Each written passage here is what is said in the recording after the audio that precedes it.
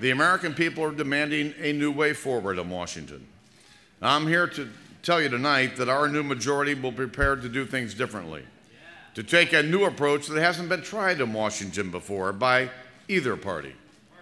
It starts with cutting spending instead of increasing it. Reducing the size of government instead of increasing it. And reforming the way Congress works and giving the government back to the American people. And for all those families who were asking, where are the jobs? It means ending the uncertainty in our economy and helping small businesses get back to work.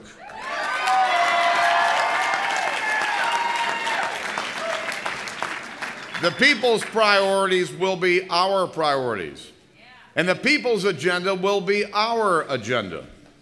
This is our pledge to America, and this is our pledge to you. While our new majority will serve as your voice in the people's house, we must remember it's the president who sets the agenda for our government. The American people have sent an unmistakable message to him tonight, and that message is change course.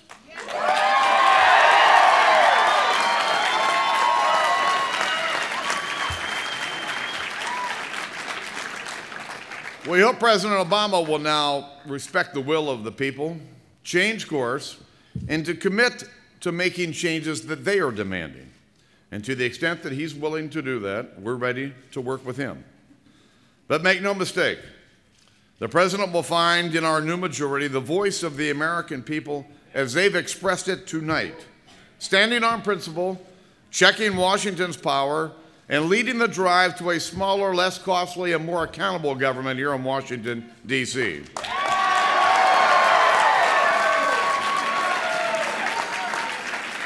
These are the principles our new majority will stand for.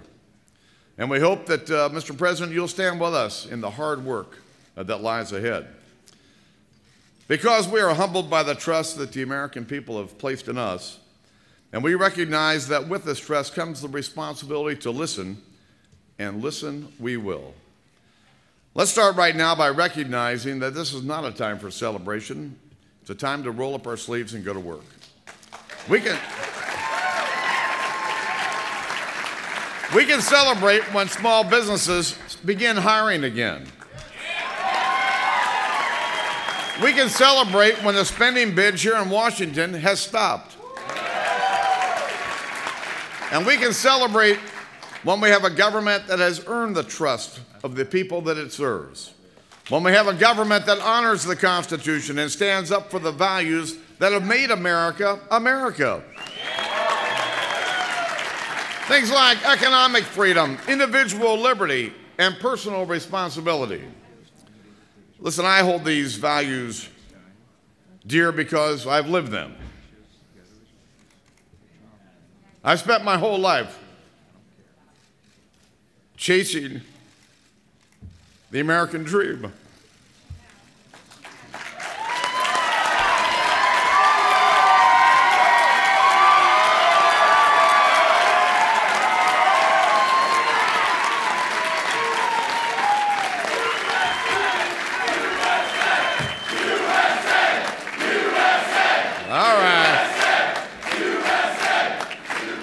Listen, I let a lot of you know I started out mopping floors, waiting tables, and tending bar at my dad's tavern. I put myself through school, working every rotten job there was, and in every night shift I could find. And I poured my heart and soul into running a small business.